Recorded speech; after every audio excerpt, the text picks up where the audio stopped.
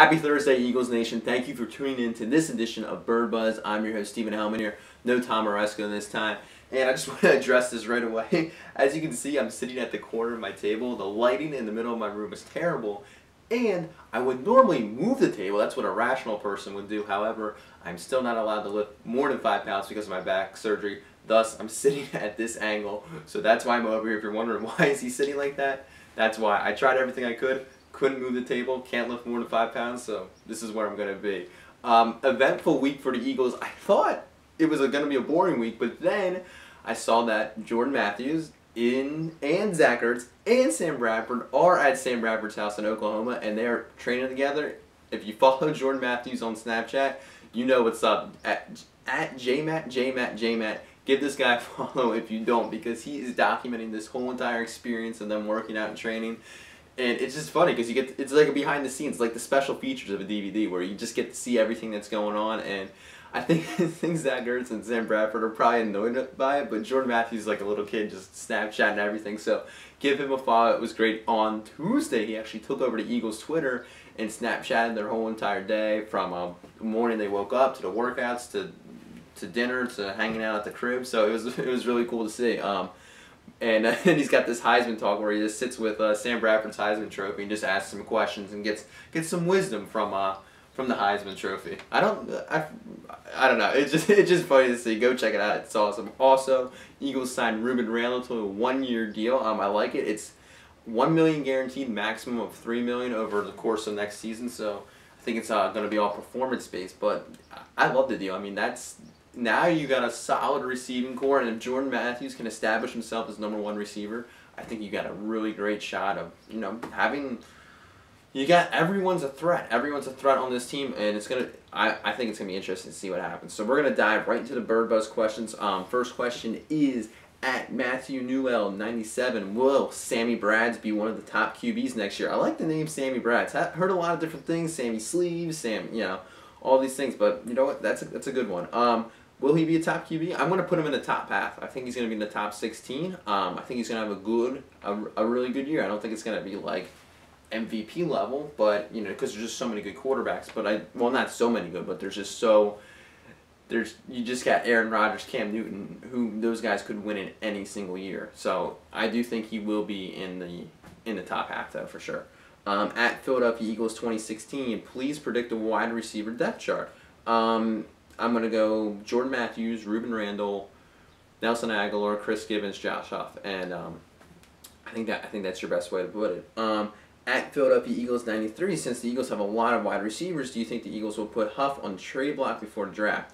I'm going to say no, just because I don't think they can get much value for him, and I look at this year for Huff as it's his make or break season. You're paying him at nothing on his rookie contract to be on this team. So I do think that if he can make some big plays, then he's gonna stay with the team. But if he doesn't, then you're probably not gonna keep him around. I mean, if they get a decent compensation for him, maybe. But the guy was a 3rd-round pick, and hopefully he can show you a little more. He had some flashy plays this year, so it'll be interesting to see what he can do. But I do think his role will be limited, which is a good thing because of just where he's at on the depth chart. Next question. At Dylan Doppelmayr asks, what position are we in need of most? I'm still gonna go left guard. I think you need to figure out what you're gonna do at left guard next year. So yeah, and hopefully they can address that in the draft. But we got a lot of draft questions, so I'm gonna save my draft analysis for that.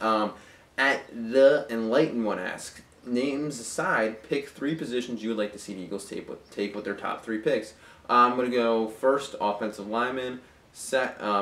With your first pick in the 3rd round, I'm going to go cornerback, and your second pick in the 3rd round, I'm going to go quarterback. That's what I think they should do. At JBrad13, do you think we can make it to the Super Bowl in the next 5 years? Absolutely, Justin. We will make it to the Super Bowl in the next 5 years. I think we're building a team that can win long term, and it's hard to hate what the Eagles are doing right now. It's really hard to hate.